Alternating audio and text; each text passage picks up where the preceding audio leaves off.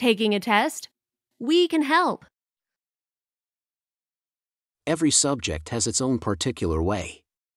Math is mostly numerical, not verbal, and requires logical thinking. It has its own way to be studied. Let's look at some of the fundamentals of learning first. 1. Learn day by day. Learning is a process, not an event. 2. Attend class. You must go to every class. 3. Never skip something you don't understand. 4. Practice every day. 5. Get help. Don't hesitate to ask your teacher for help if you're having trouble understanding something. 6.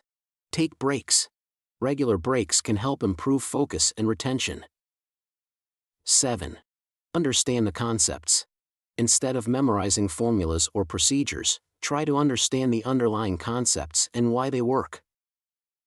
Learning is a process, not an event.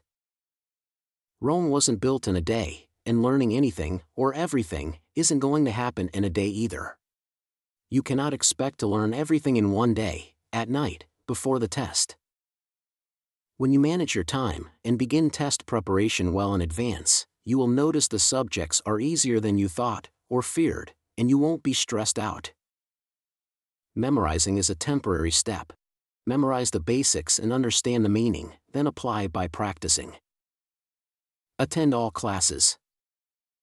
You can't learn math from your classmates' notes. Take your own notes and your own understanding of the material. What you understand, or don't understand, and how you understand it is different to everyone else. Highlight the important points in your own way. Never gloss over something that you don't fully understand. Information is built on previous learning in order. If you have questions about a mathematical property and don't understand it as completely, you can't solve problems using that property. You need to have a strong background to succeed in math. You need to know your basic math inside out to do algebra. And you need to know your algebra inside out to do calculus. If you don't understand something, get help from your teachers, reread course materials, resolve examples, discuss with friends, or hire a private tutor. Never skip over something that you don't understand, it will come back to haunt you. Practice makes perfect. Working through math problems in your own way is essential. Looking over examples is a good first step, but only that. The example solutions shown in the textbook show you have to solve a problem, next you have to do it yourself.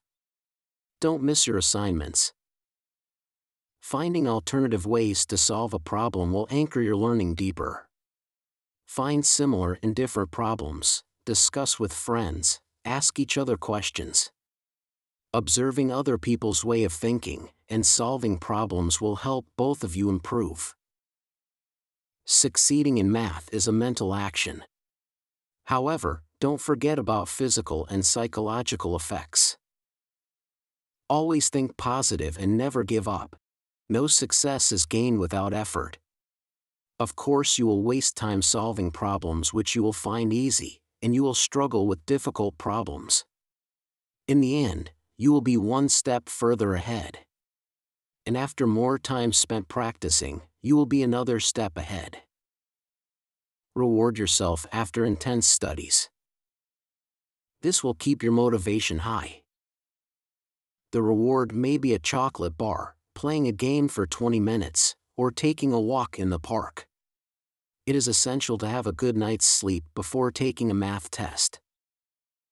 Keep away from fast food as much as you can, eat a light meal before a test. And last but not least, believe in yourself. Thanks for watching. Visit us online at www.test-preparation.ca.